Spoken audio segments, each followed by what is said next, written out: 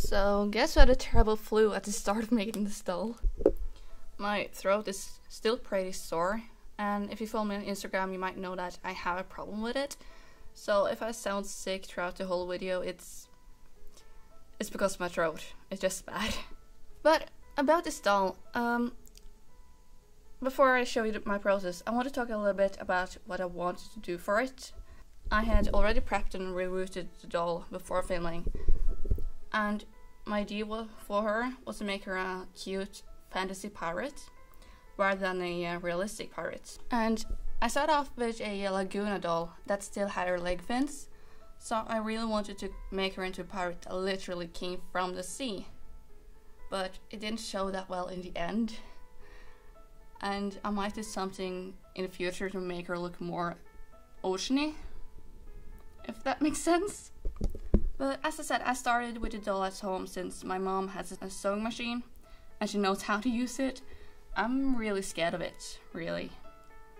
So first off, I started to follow a tutorial made from watercolors, and I will leave her tutorial in the description and in a little iCard if I can get that to work. But I did have to redo the pattern at first since I couldn't make it fit, so I did have to redo it. So because of the flu, I ended up spending most of the time in my bed. And after stitching the top and added the lacing, I moved on to the nightmare of the clothes, the corset. It was pretty hard to stitch together, so I just made it off camera, and the headache just made it even harder to make. My mom helped me a lot with making these clothes, and by helping a lot I mean she made like both of the skirts on the sewing machine. I wanted to have a top layer and a bottom one. Like the bottom one is made out of this really thin gathered lace, and my mom gathered it even more before adding the elastic.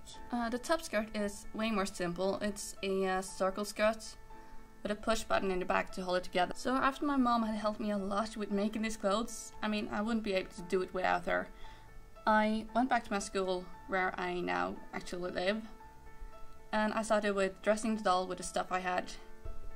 When I was homesick, the first thing I actually made was a belt. Like the same kind of belt you will make friendship bracelet out of. And I did make it really tight so it ended up a bit curly, but I managed to make it lay flat on her, and I tied it around the waist together with a button.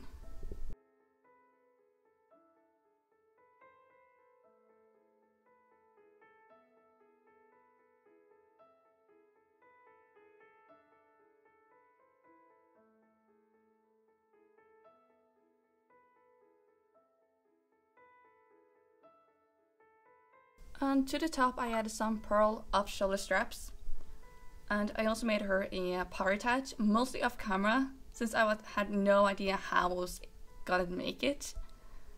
So that was a challenge.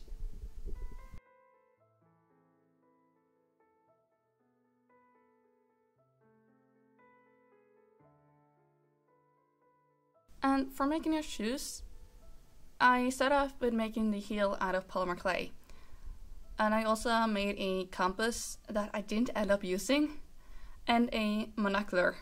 Monocular? That's a hard word.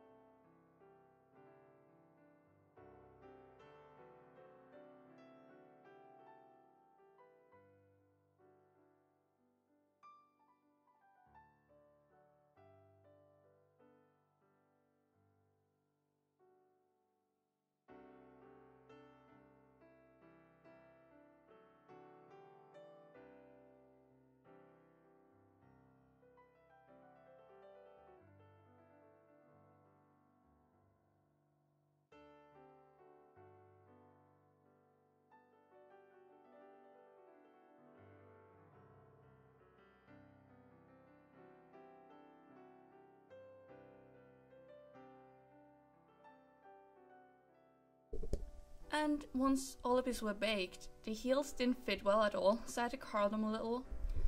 I also didn't bake the heels completely, since I wanted to add more details.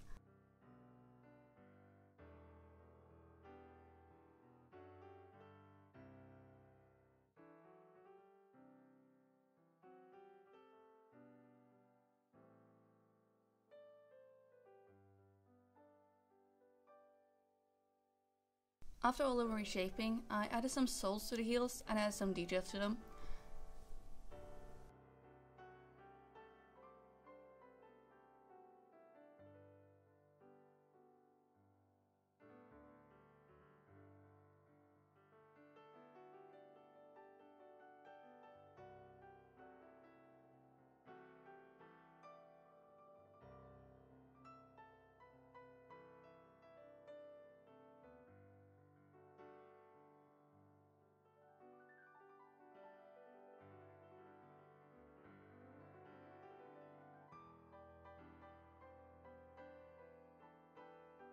And while totally forgetting to keep it all in frame and in focus.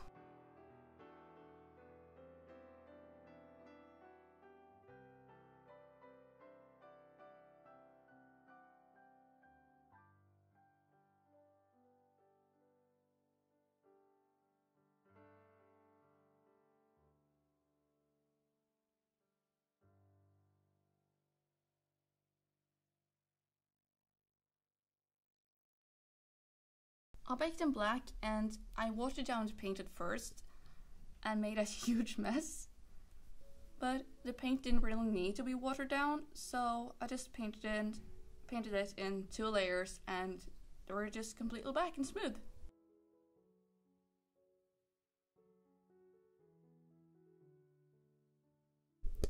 So while everything was drying, I started on the face. I had already masked out her hair and given her a good layer of sealant before sketching the eyes and added some pastels. And all my materials that I used will be in the description below, so if you want to know anything, just check that.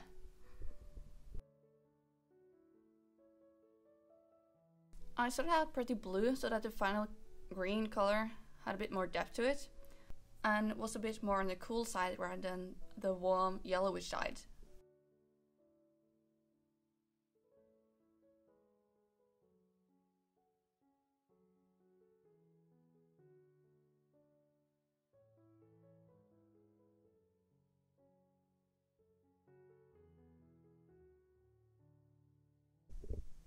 I also wanted her eyes to be light green at the bottom and dark blue at the top. And she also had this orange stain on the cheek that I ended up covering with a dark blue star. And I was thinking of gluing on a rhinestone or something, but I didn't really want to deal with more glue than I already had to do.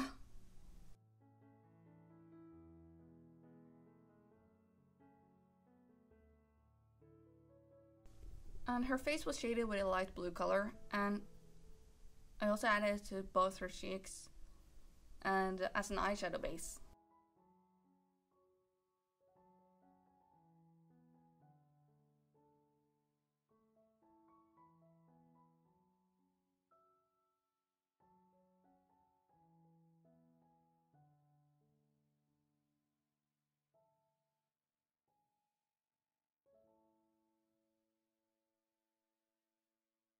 Instead of using a pink color for the blush, I instead used a peach color so that it wouldn't look as strong against the huge amount of eyeshadow that she was going to get.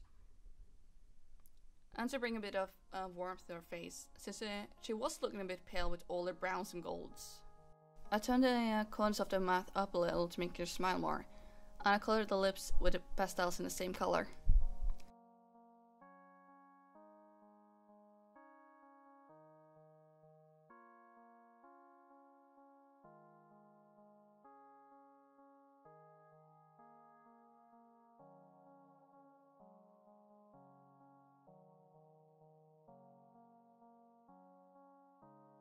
And all of that was done in just one layer. I did even out her eyebrows a little bit before seeing her again. And now it was time to start adding some green and build up the colors.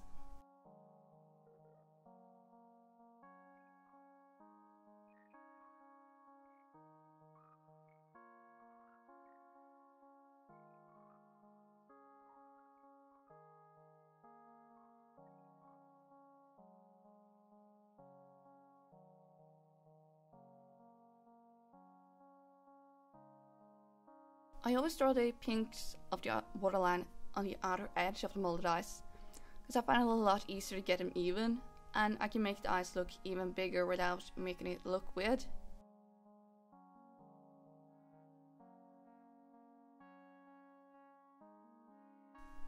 And this doll was getting some serious eyeshadow.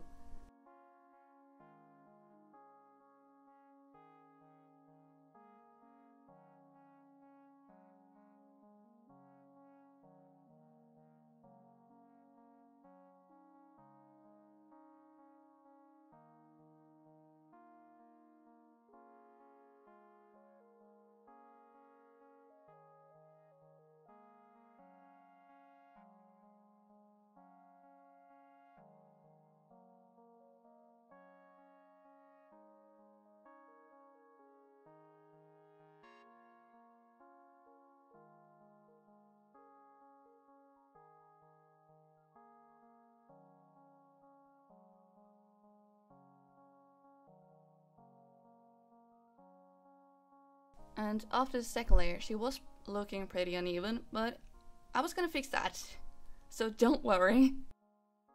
I lost some footage of jabbing on her freckles, but at least I got some of it.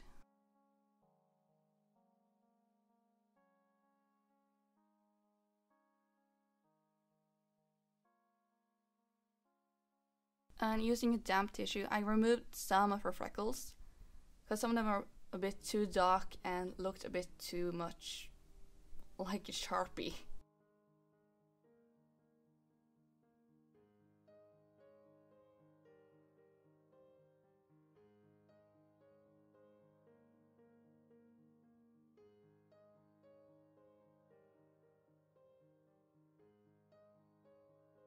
And to tone down the older green and blue, I added some brown eyeshadow closest to her eye. I say toning down as I'm not gonna add more green and blue to her eyes later.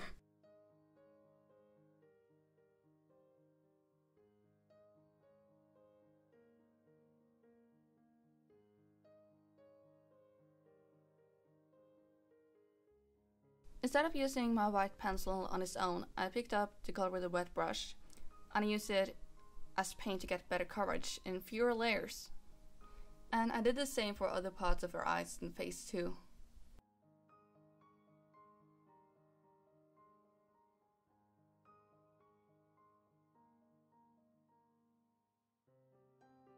I had to hold my breath while painting the thin line of black. And again, I'm using my watercolor pencils and a brush.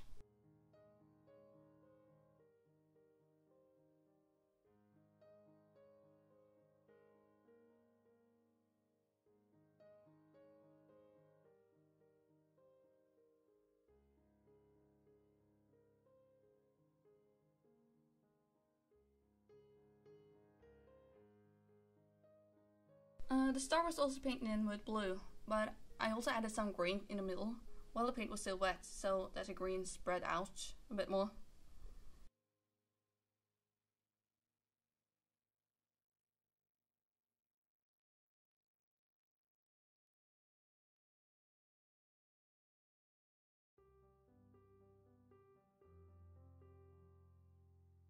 And for some reason, I don't like using smooth gradients in my eyes. I just throw in 3 stripes, and the rest of the eye details will just make it look like gradient instead. I have 4 dolls that doesn't have these kind of eyes, and 3 of them are Frankies. Actually, all my Frankies dolls have different types of eyes.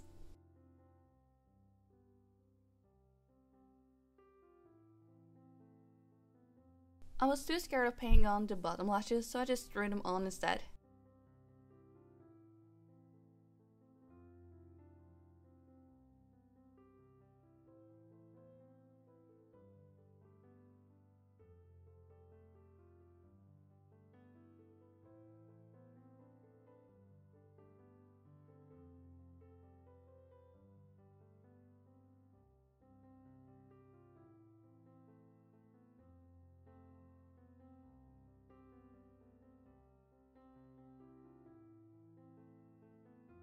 and it's always scary to paint in the pupils, but they came out just right. I drew a thin line around the eyes to make the edges even.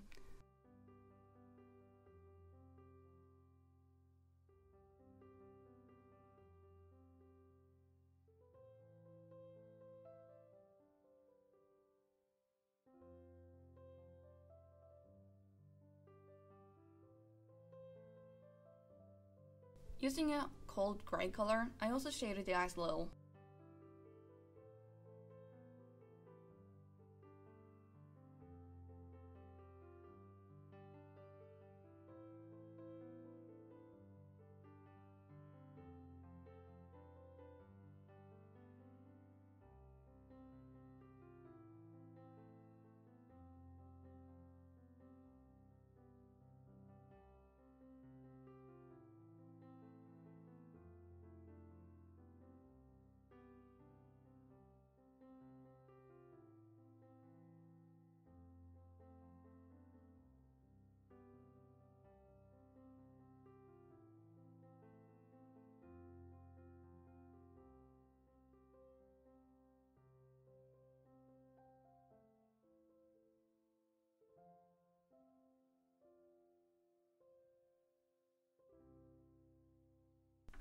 I really enjoy seeing the dolls with open mouths, so I really wanted to try it out myself on this one.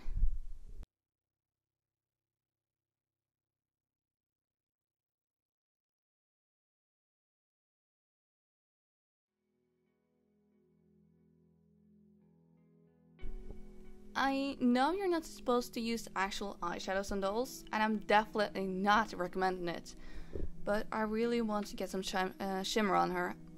And I'm definitely gonna get my hands on some pearl powders instead of using eyeshadow that can damage the face up.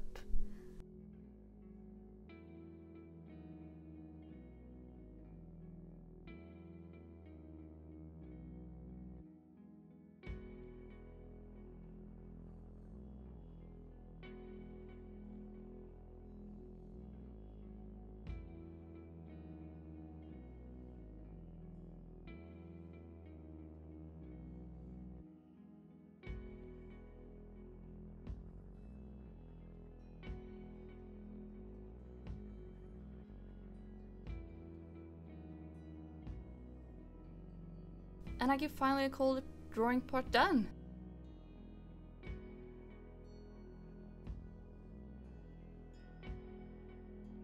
As an extra highlight and a bit of sparkle, I added some star-shaped glitter to her eyes, and I added an extra one on her cheek.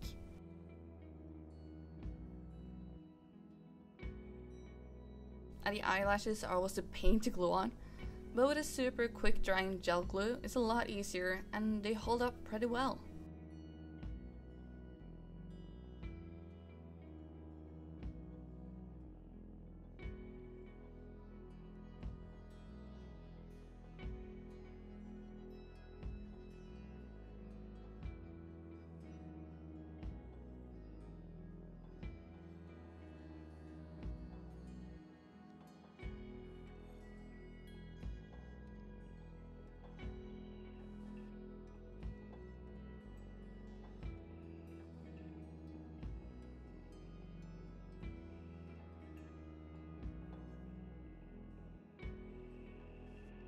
The eyelashes also got a little trim in the inner corner to make them look more natural.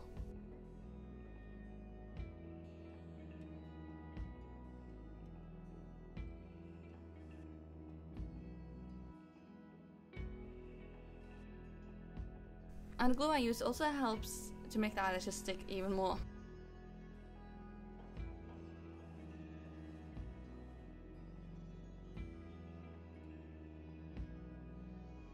And now it was time to release her huge curly hair.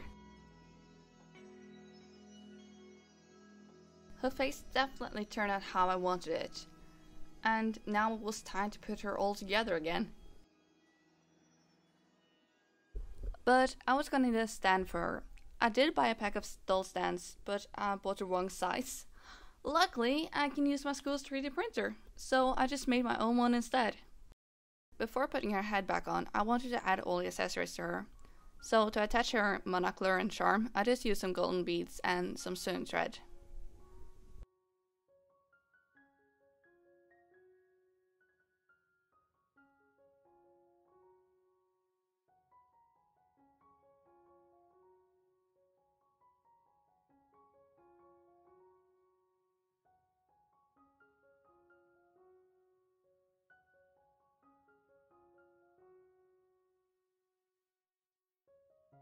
And I could finally get her head back onto her body.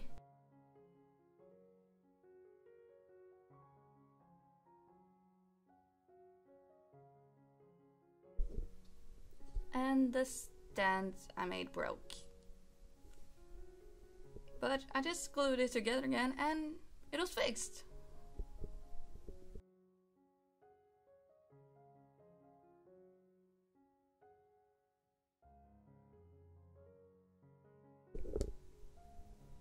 This project took so much time and frustration, but I'm so happy with how she turned out, and all that work was definitely worth it. I had so much fun taking photos of her, and once the snow melts, I'm definitely gonna get some more photos of her by the water. So when that time comes, I'm gonna post them on my Instagram, so make sure to follow me there. But in the meantime, you can check out my other videos and maybe subscribe if you want to see even more.